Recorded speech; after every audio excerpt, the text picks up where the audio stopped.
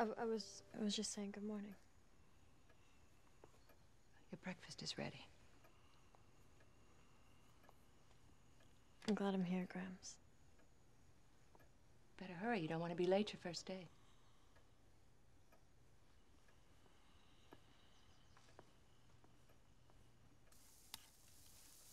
You know, I don't usually eat in the morning, Grams. I appreciate the fuss and all, but my eyes barely open before noon. Just a coffee fix and I'm set.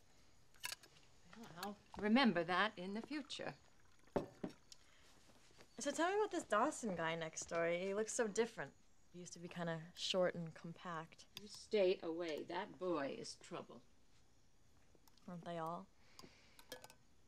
Well, what about the girl who lives down the creek? Joey, I think her name is. That girl from down the creek has been crawling in the bedroom window of that boy from next door for the past 10 years. Neither goes to church. I believe they're what you call the wrong element. Right.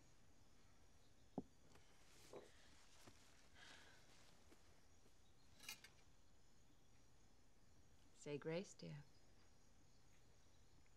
That's okay. You can do it. Now, it would be nice if you did it. I don't think so, Grams. Thanks, though. Is there some reason you don't want to thank our Lord this morning? You know, Grams, I really didn't want to get into this since I only just got here, and I kind of prone to headaches and all. But you know, I don't do real well with church and the Bible and this prayer stuff. I beg your pardon?